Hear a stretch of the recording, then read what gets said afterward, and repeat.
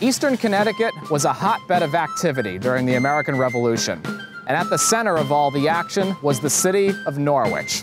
Connecticut was home to many patriots who fought during the Revolution.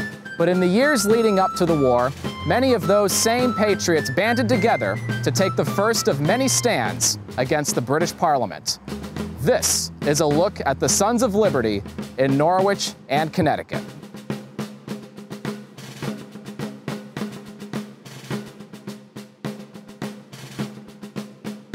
The year was 1765.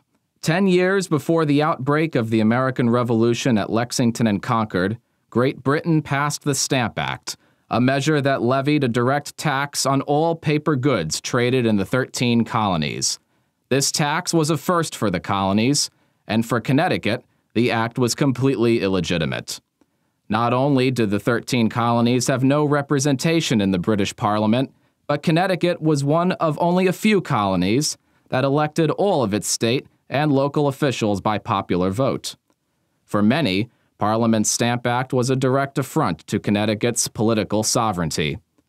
By the spring of 1765, well-connected men, including Samuel Adams and John Hancock, formed a secret society in Boston known as the Sons of Liberty, with the clear objective of organizing resistance to the Stamp Act in an attempt to repeal the act altogether.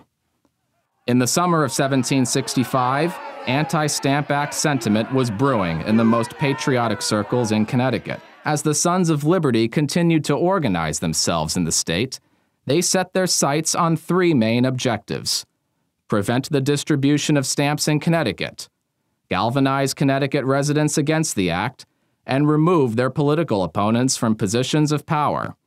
The major figures who led this movement in eastern Connecticut included Israel Putnam, Hugh Ledley, and John Durkee. John Durkee was born in Windham and lived in Norwich in the Bean Hill neighborhood, and he became the leader of the Norwich Sons of Liberty. Durkee was a decorated veteran of the French and Indian War and had earned the rank of major by the war's end. In August of 1765, British-appointed tax collectors found themselves on the receiving end of harassment and targeted criticisms that were meant to intimidate them into resigning their positions. Here on the Norwich Town Green, the Norwich Patriots burned an effigy of Connecticut stamp master Jared Ingersoll. By September of 1765, Ingersoll decided to travel from New Haven to Hartford to plead with Governor Thomas Fitch for assistance.